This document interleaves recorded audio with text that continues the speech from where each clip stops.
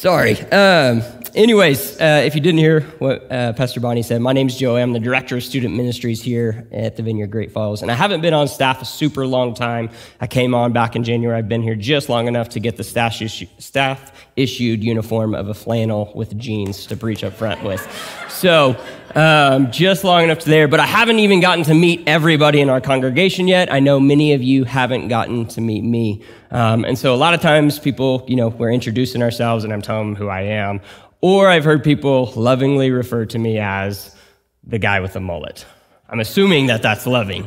And the truth is I take no offense to that.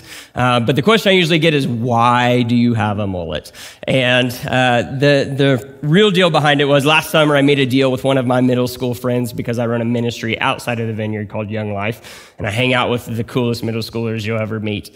And I made a deal with one of them that if he would go to camp with me last summer, that I would cut my hair, which used to be really, really long, into a mullet. And he fulfilled every part of that, went to camp with me. So I went to get my hair cut into a mullet. Now, that's how I ended up here.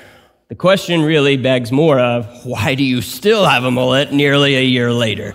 And that is really for two main reasons. The first one is when I came home after making this deal with my middle school buddy, I told my wife, Katie, that I was going to get my hair cut into a mullet.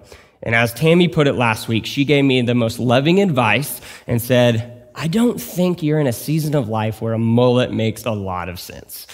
And as a very spirit-filled and discerning husband, I made an appointment immediately the next day to go get my hair cut into a mullet. And so I go get my hair cut, and I'm coming back home, and I walk in through the door, and Katie's in the kitchen, and she just stops what she's doing and stares at me. And she looks at me like this. And then she does this. But I was ready. I had been practicing the whole car ride home what I was going to say. So I went into it. Yeah, I know you didn't want, you don't think. And I went through my whole spiel, and the whole time she just looked at me like this. And so finally, after some awkward silence, I said, well, she said, I'm not supposed to like it. And so if my wife likes it, I figured I should keep it at least for a little while. And so that was reason number one. Reason number two actually is that when I got my hair cut into a mullet last summer, I actually was in the part of my reading plan for the summer where I was going through the Gospels.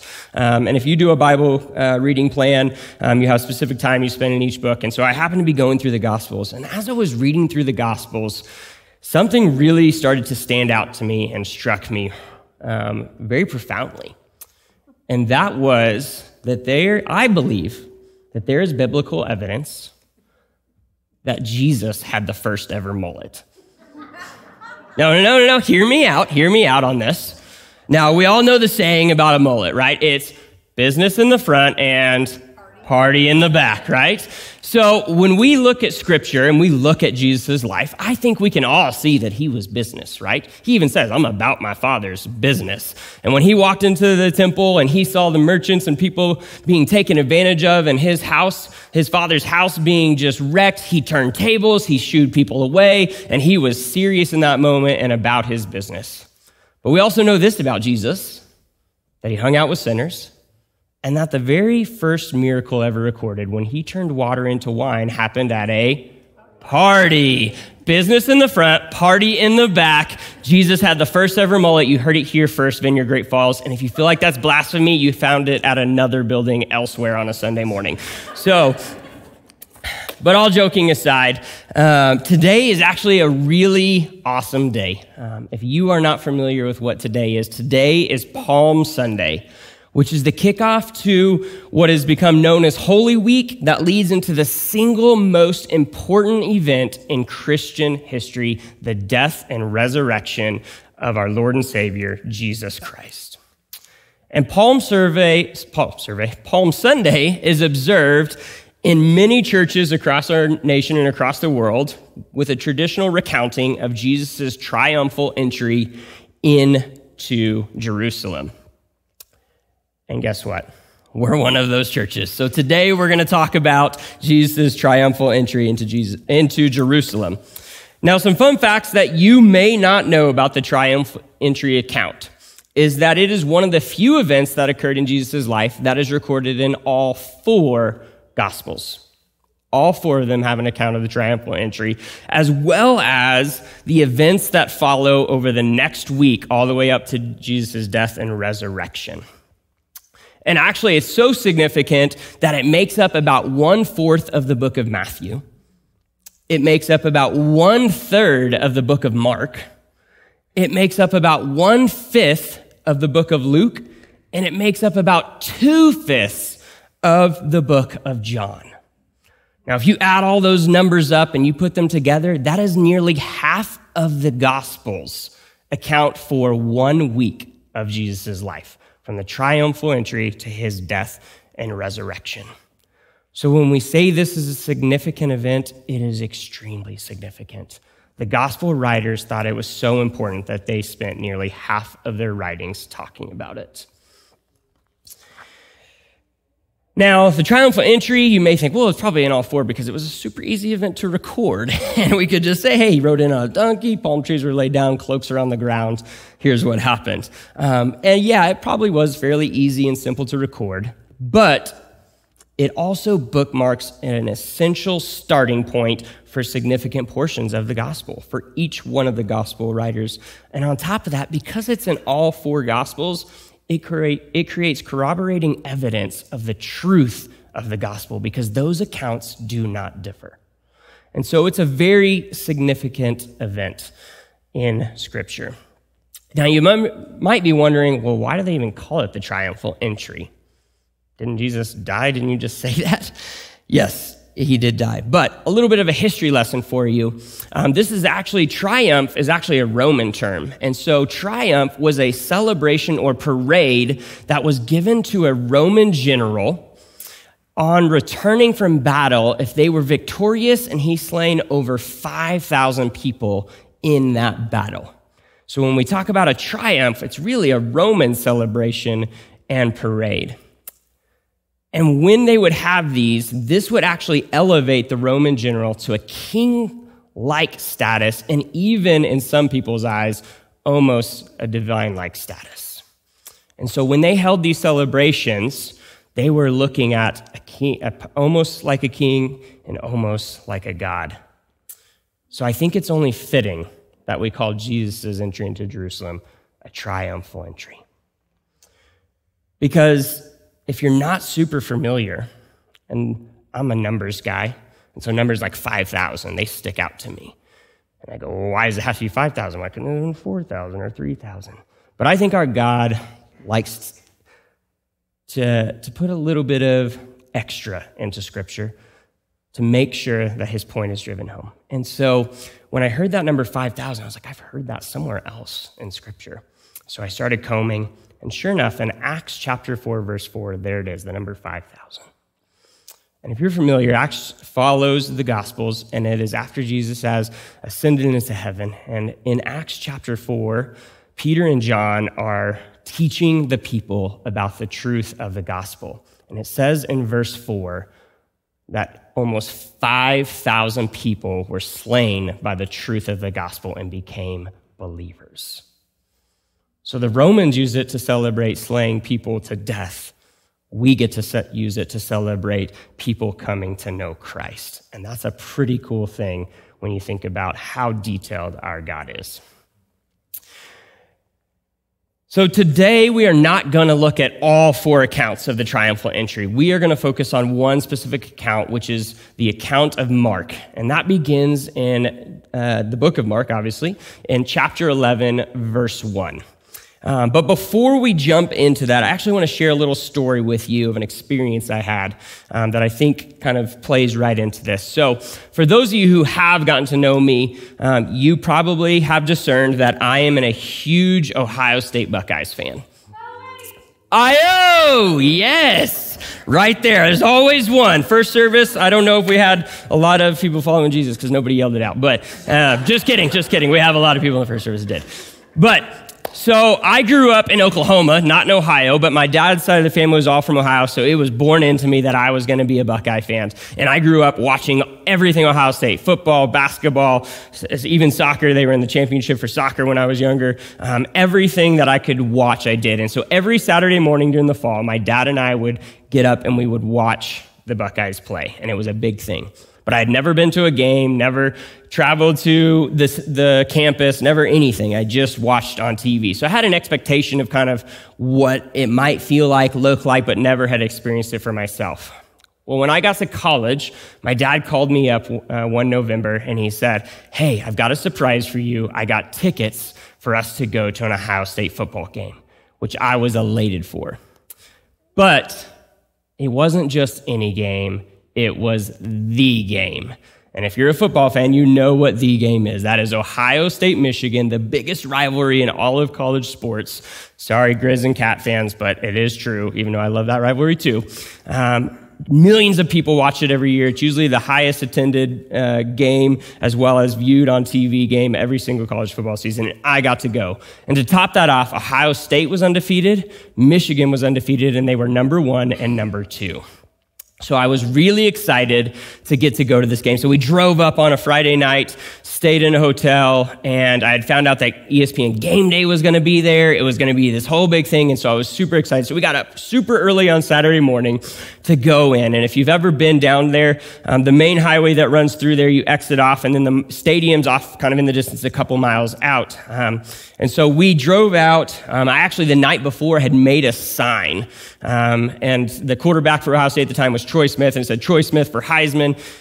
He got cheated, should have won it that year. But anyways, I made this sign because I was like, I'm going to be on game day, and it's going to be awesome. And everyone's going to see this sign, and then Troy Smith's going to be like, "Hey, why don't you come hang out with me because you love me so much?" Or something like that was going to happen. And anyways, so we get close to the exit, probably about a quarter mile, half mile from the exit, and all of a sudden, the car just stops. There is a line of cars to the exit at like 5:30 in the morning for a 1 o'clock game. And so we finally make it off the exit, and as we're going off, I can finally see, and it's just nothing but red, as far as I can see, all the way to the stadium, with a few just little blue dots that were there just for profiling purposes, I think, more than anything. But so we finally find a quick parking spot, because we're like, if we don't park now, we may not find one. We get out, and we're walking through this sea of red Ohio State fans, and we're making our way, because I'm bound and determined to be at college game day, to be on TV, and to be a part of that excitement that I had watched on TV growing up. And so we went to college game day, and I held up my sign, and I definitely wasn't seeing, because there was like a 6'6" guy right in front of me. And so, but I really was unimpressed with college game day. If you've ever been to it, it's like a podium about this high with chairs and like a screen behind it. It's not really as cool as it looks on TV, but it still was a fun experience. And so then after game day, we walked down to the stadium where the players were going to come in and enter into the stadium. And so we're along that side, and I'm so excited, hoping I'm going to get a glimpse of Troy Smith, and I see him, and he's actually walking on the side that I'm at.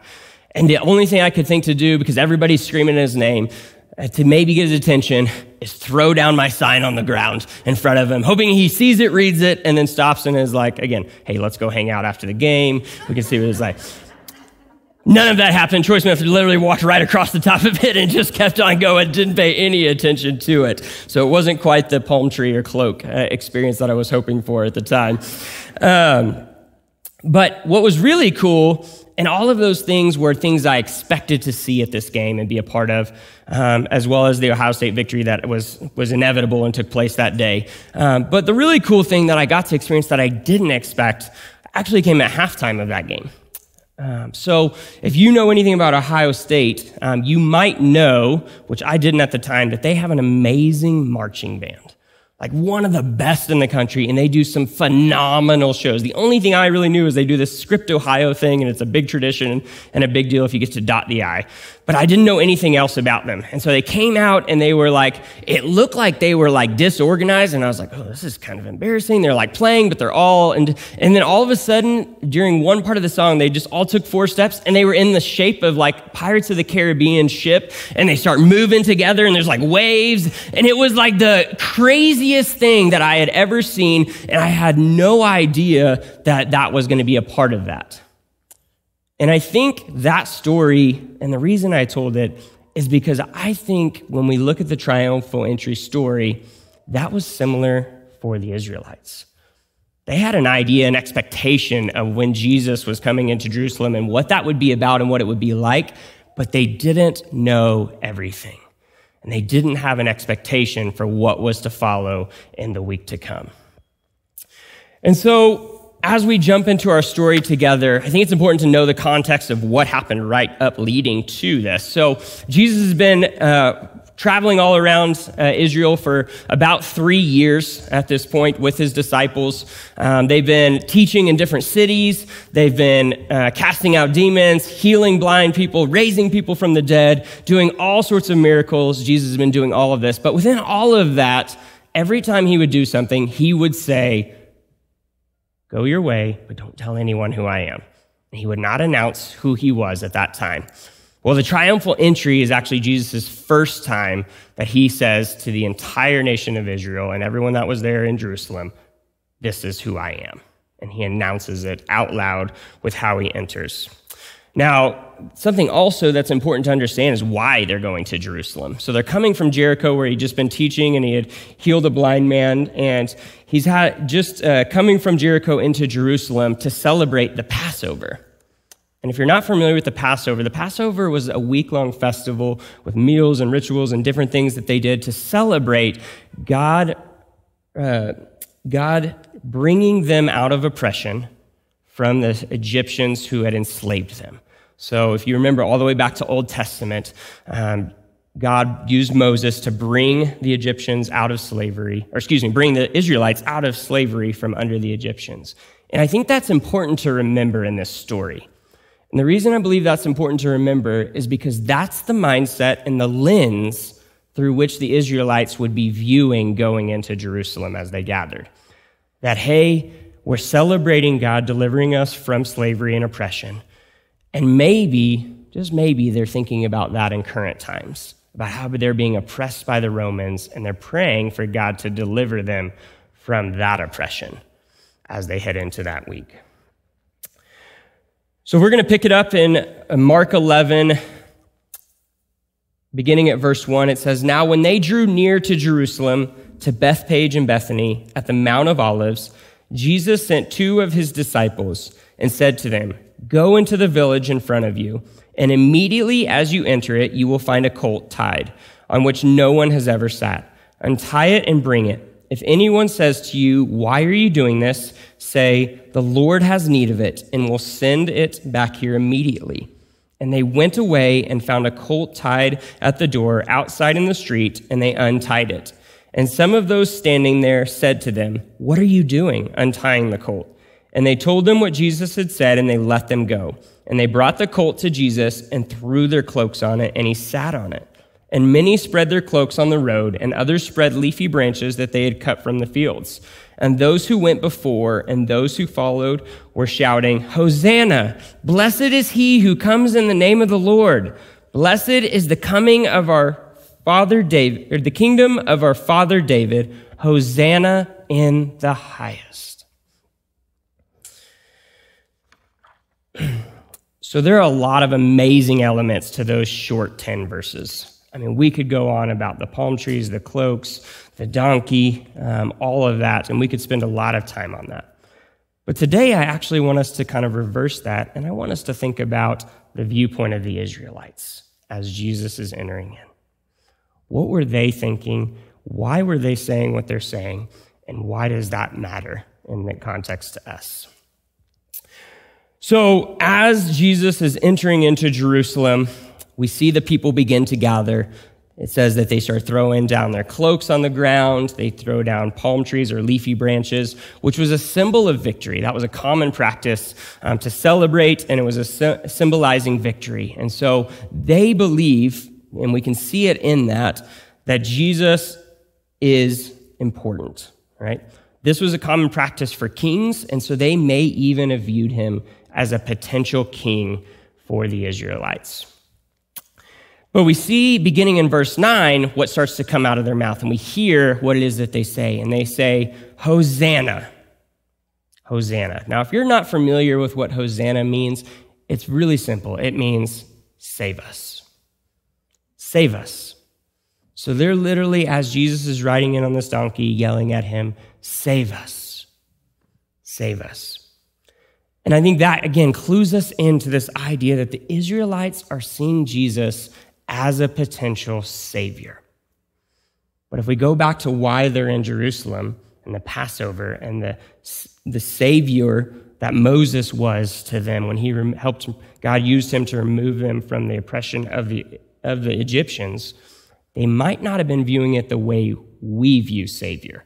And when we hear that word, they would have been looking at him going, save us from the oppression of the Romans. Save us from the taxes that are so burdensome that I can't even feed my own family. Save us from this. And I think we see that even in the lines that follow. It talks about in the name of the Lord, in the name of God. That was a common phrase used in the Old Testament when we're talking about prophets or we're talking about key figures. They came in the name of the Lord. And then we even take it back a little further and they say they believe Jesus came in the name of David and the kingdom of David. So I think it's very obvious that they're viewing him as a potential king like they view David. And if you know anything about David, David was a conqueror. David won many battles. The nation of Israel flourished under David's command. He was a man after God's own heart. He sought God in what he did. He was not perfect, but the nation flourished. David made life better for the Israelites. God used David to make life better for the Israelites. So I think it's reasonable to think the Jews were asking for the same thing. The Israelites were expecting Jesus to conquer, to remove them from the oppression of the Romans, and to give them a better life. But Jesus didn't come to make their life better. Jesus came to save their souls. Let me say that again. Jesus didn't come to make your life better. Jesus came to save your soul. Yeah, amen, right? Thank goodness, because I wasn't making it happen for myself. But it's ironic when we look at the very last line in verse 10. What do the Israelites actually say? Hosanna in the highest. Save us to the highest. Save us in the fullest. Save us completely. They literally were saying that out loud to Jesus, but had no idea what that even meant. They were just hoping to get out from the oppressions of the Romans, to have a better life. I think it's funny, because I don't think I'm too much different than the Israelites. I know I need saving, but I don't always know what I need saving from. I know that things aren't the way they're supposed to be all the time. I know that I need Jesus, but I don't always know exactly why I need Jesus. I forget. But God doesn't hide that. It's not a secret plan. It's good news. God has a plan. God knows why we need saving, and he makes it known to us. It's not a secret. He's not hiding it and going, you'll figure it out eventually. No, it is out there and in the open for us to see with our own eyes and to experience with our own hearts. That's what the triumphal entry, Holy Week, the death and resurrection of Jesus Christ are really all about. He's been revealing that plan to us since the beginning of creation. That it isn't about us having a better life, but it's about our souls and who needs to fill that.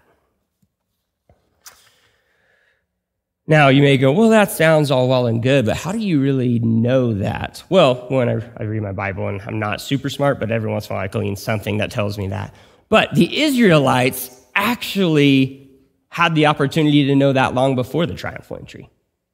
Did you know that? That God actually sent a prophet over 500 years prior to tell them the exact events that would take place, from the triumphal entry all the way to the death and resurrection. That prophet's name was Zechariah, and in Zechariah chapter 9, verses 9 through 11, let me open to that, there we go. He wrote, through the words of the wisdom God had given, "Rejoice greatly, O daughter of Zion. Shout aloud, O daughter of Jerusalem. Behold, your king is coming to you. Righteous and having salvation is he, humble and mounted on a donkey, on a colt, the foal of a donkey. I will cut off the chariot from Ephraim and the war horse from Jerusalem, and the battle bow shall be cut off, and he shall speak peace to the nations. His rule shall be from sea to sea and from the river to the ends of the earth. As for you also, because of the blood of my covenant with you, I will set your prisoners free from the waterless pit." Exact events. Not just a donkey, but a colt, the foal of a donkey, lined out over 500 years prior. But as we read those next events, it really talks about Jesus' reign and why he's here. It's not a secret. God's desire for the Israelites and for us is well known. He has lined that out for us. But when I was reading through this scripture, God really brought my attention into that last line. And really that last part of verse 11, it says, "As for you also, because of the blood of my covenant with you, I will set your prisoners free from the waterless pit." Now, if you're like me, you're probably like, what the heck is a waterless pit? Like, I get it's a pit with no water, but why use that wording? Why is that significant? Well, a waterless pit actually in those days was a common practice. It was a dried up well, had no water in it any longer, but it was used to temporarily hold captives, to hold prisoners. And so this is a practice of many of the different nations. They would use these to hold captives, put slaves into them, all sorts of things. We even see that in the story of Joseph in the Old Testament when his brothers throw him into a waterless pit. All of that, it was a common practice. But what stuck out to me, was it hit home that there are things in my life that feel like a waterless pit. There are times that I feel like I am in a temporary prison. Maybe it's something going on in my life that I have no control over, but that's hurtful, and I need somebody to do something about it. Or maybe, for me, I've been following Jesus, and there's a sin that I just can't seem to shake. A temporary prison that comes back up every once in a while. Or maybe you identify with the prison itself. That you once felt like you were an overflowing well, that Jesus was walking alongside you, that he was pouring water into you as you poured out into those around you. But now you're in a season where you feel like you're just trying to hold on to the last drops around you. That maybe you feel distance from your Lord and Savior. Maybe you feel like a dried up well. The great thing is, guys, is God's already redeemed that. It doesn't have to be that way. God made a way. Jesus literally says in John chapter 4, verse 14, says, "But whoever drinks of the water that I give him will never be thirsty again.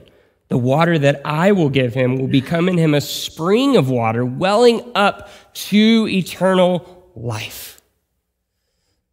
We don't have to be dried up wells. We don't have to be stuck in temporary prisons of our own sin, of this world, of the things that we cannot control, because Jesus made a way. In that other part of verse 11 in Zechariah, it says, because of the blood of my covenant with you.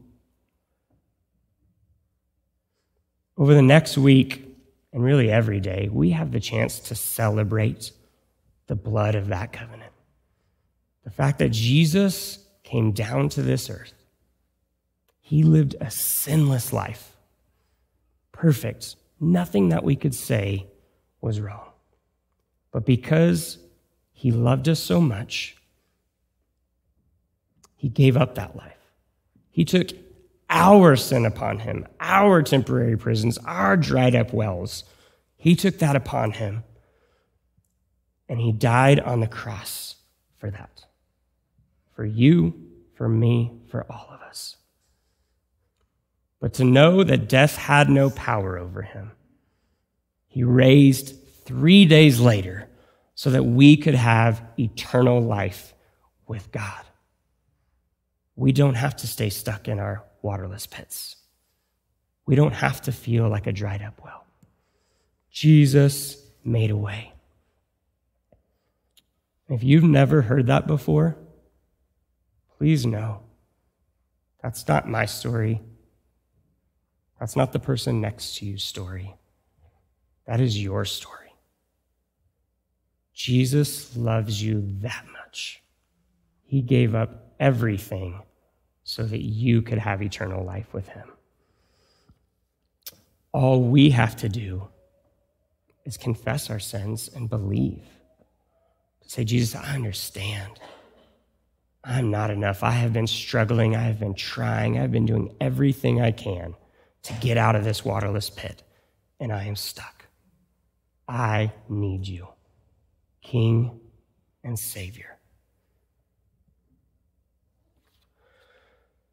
So we're going to move into a time of ministry to close out our service. I'm going to invite our prayer teams and our pianists, I don't know if that's our right term for that, but to play for us. And if this is your first time at the Vineyard, this is a time where we allow the Holy Spirit to do what only the Spirit can do. And maybe there's something going on in your life that you need prayer for. Maybe you're struggling with something health-wise. Maybe there's an event or something going on. Now is a great time to receive prayer. Or maybe you're still thinking about why Jesus came. And if that's you, that's completely okay. And I'm going to put 2 questions up on the screen for you to think about during this time as Alyssa plays and the prayer teams are around. If you need prayer, go get it. But if not, take time, do business with God, ask him these questions, because I believe that God will meet you in that moment.